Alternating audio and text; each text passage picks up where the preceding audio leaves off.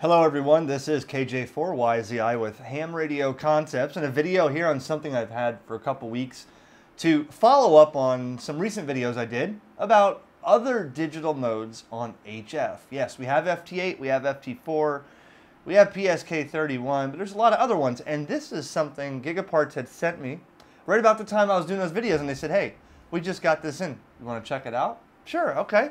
This is by RigExpert. If we're not familiar with RigExpert, I've done videos in the past, maybe you've seen those, on the RigExpert analyzers and some other stuff based out of Ukraine.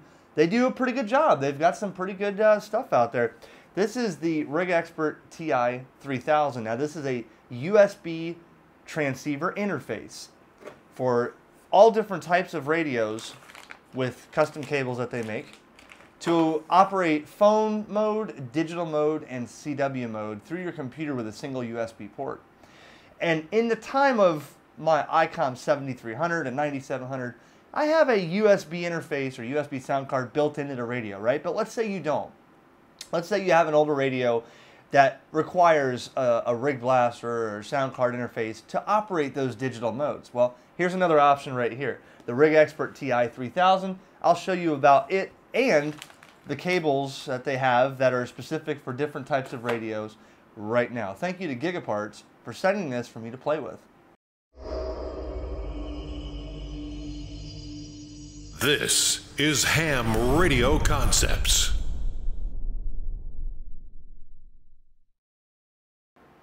Okay, so the RigExpert TI-3000 comes with a shielded USB cable. The cables to interface to your radio are additional because there's so many different types of radios and interfaces, and you can make your own. RigExpert even has the schematics and pinouts online to make your own to a DB25 connector here. Now, I'm probably going to say the way this looks, I'd rather buy one. Looks like a lot better than what I would do. But when Gigaparts said they'd send it to me, I said, well, let me get the cable for the 7300 just because I don't have a radio on my desk right now that doesn't have a USB interface built in, but I want to be able to plug it in and use it. So this cable, for instance, will do the 703, 706, 718, 7000, 7200, 7300, 7410, and 9100. And they have them for Kenwood and Yaesu and all different radios. So the RigExpert TI-3000 here, it's got, it's basically, here's your USB port here, connected to a computer, USB powered, no external power source required, and they say max a 100 milliamp current drain on this, so not really a power hog. Maybe good for field day or portable, who knows. Transceiver, connection right here. This is what interfaces of course, your radio to the box.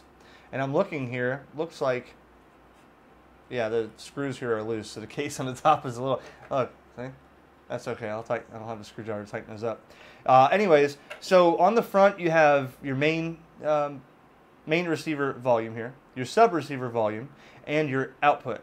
And this is output to the radio. So, power on, indicator, CW when you're in CW mode, PTT when it's activated the transmit on the radio, and CAT, your computer aided transceiver. It's your CAT communication link between your radio and your computer.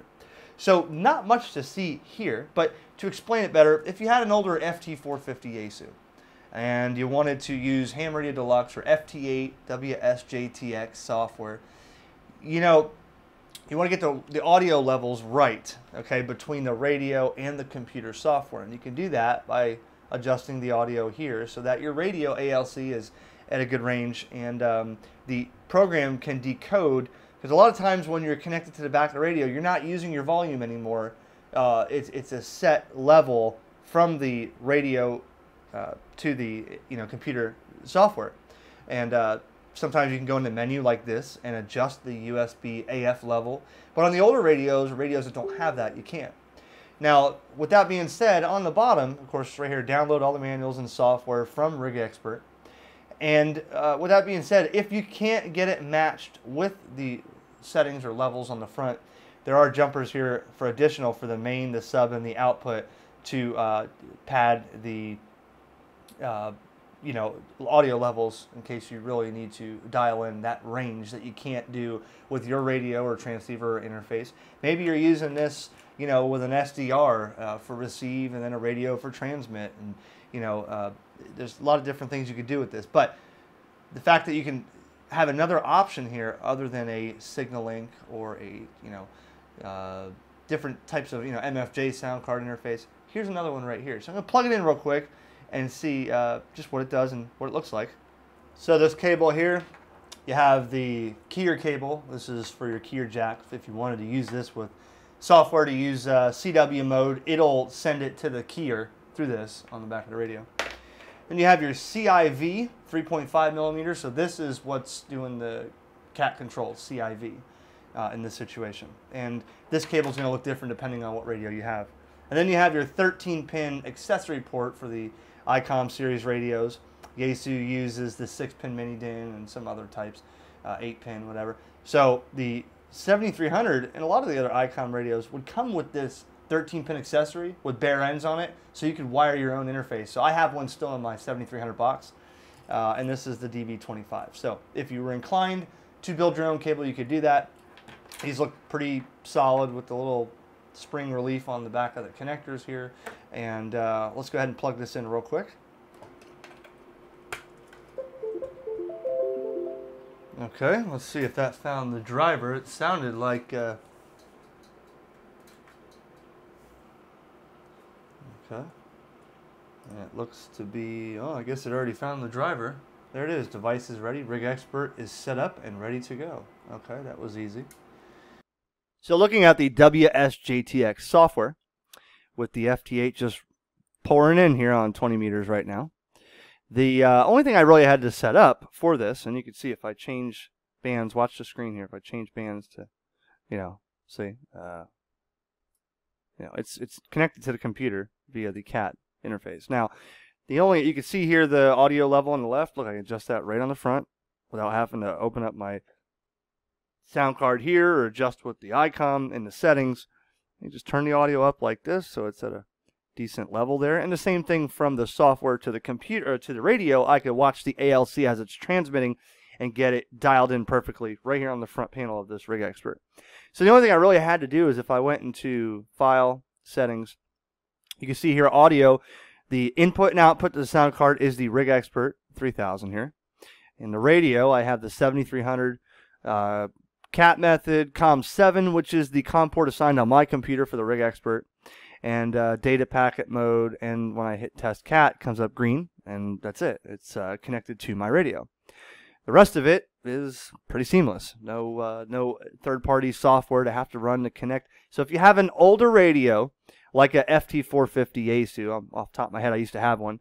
Basically would just be connected to the DIN port in the back, probably the 9-pin DB9 for the CAT control in the back of the radio, and the rest is handled through the RigExpert. Now, if I go to Digital Master, this is, let me close this one. Digital Master is normally what I use for my digital modes. Now, I always have to link it with Ham Radio Deluxe in order to, get Digital Master to talk with my radio. And there's other ways of doing it, but if you go up here in the tools and look at the waterfall here, see with the audio level. So I could turn that up more, I could turn it all the way down so that I'm not overdriving the waterfall. And the same thing to the radio from the computer. I always want to adjust your ALC to be just over the beginning of the ALC. You don't want that thing pegged out because it just distorts. So we'll go down here to PSK frequency, and you'll see here I got some PSK right here coming in. So there it is. So now, just the setup I did here, if I go to Program Options, you can see here the sound card is the RigExpert input and output. If I go to PTT, normally I have it set up here with Ham Radio Deluxe to connect, to configure or control DM780. But instead I'm using serial port COM7, which is what my computer assigned for the RigExpert sound card interface. And that's it. It's going to use COM7 for PTT. Depending on if you have to set your data terminal ready and request to send, for, I'm guessing like an older radio, like FT-450 Yaesu, for instance. I used to have one for years. Still do, it's just burned up. The probably the DB9 connector in the back and the 6-pin DIN for audio, and you're going to basically use the COM port of the RigExpert to let it handle all the connections. But once you get that set up, you can pretty much call CQ like that.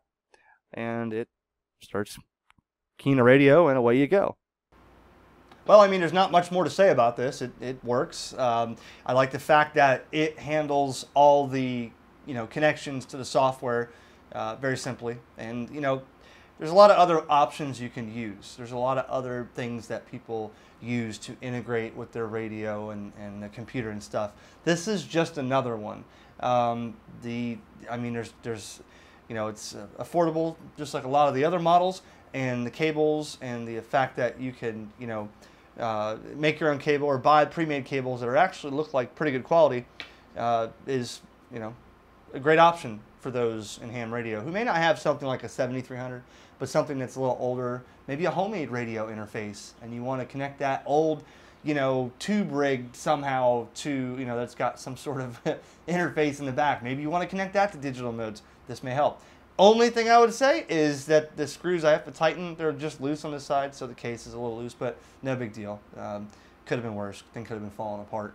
Anyways, thanks for Gigaparts for sending this to me, and I'll probably be, maybe during field day, when I take out, I'll probably make a interface for this to my Zygu X5105 or my G90, do some QRP digital modes, or when I finally decide to get the ICOM 705 when it comes out and I pull that trigger, I'm sure there'll be a cable or a way to connect that to this and do all the digital modes, with it. Who knows? 7.3, everybody. Thanks for watching. Check out Gigaparts for this, and the links in the description. They got the cables. RigExpert has the manuals online. And 7.3. This is KJ4YZI.